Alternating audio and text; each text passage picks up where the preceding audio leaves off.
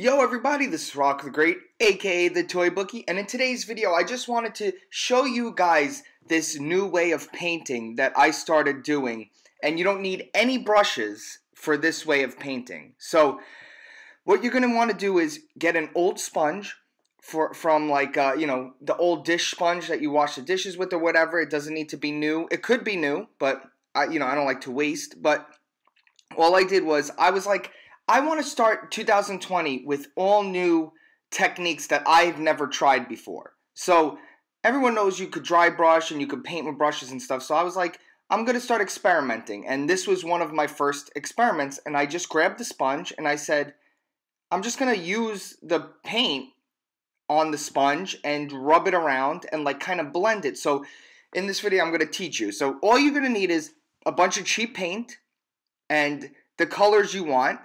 And the cool thing about it, the sponge, is you could mix colors and it'll make it look more realistic. And so it's up to you what you're going for. But all I did was I took brown and a little black later. But I took the brown and I went on the outsides of the rocks, right? So you just go around the rock like that. Yeah, around.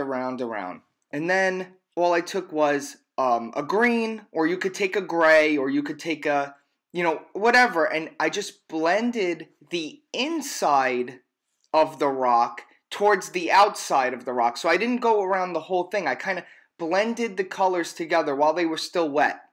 And I got this natural looking, look, and I was really pleased with it. And I totally said with this diorama, the whole thing, I went, I'm just going as fast as I could, and I'm going to just try all new stuff, and it worked out, and I was really happy with the end result. So I just want to take this clip out of a bigger video to just so it'll reach more people, and you guys could try this technique, and let me know, is this a technique that everyone does that I just didn't know about?